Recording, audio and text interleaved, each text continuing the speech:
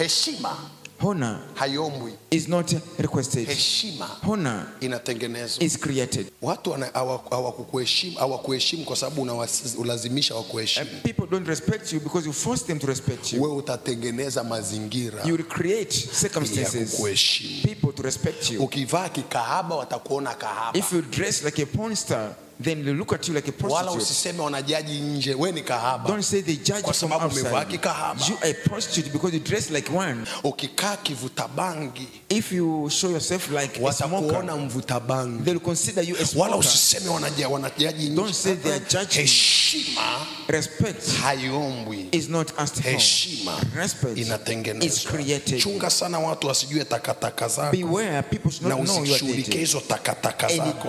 Kwa sababu hizo takataka ndizo zinasababisha watu wasikuheshimu. Because that debt is what is causing people not to respect you. Hawanipendi. They don't love me. Hawanithamini. They don't value me. Listen, hivyo vyote vinatengenezwa. All those things must be created. Na anayekutengenezea sio Mungu. And whoever creates is not God.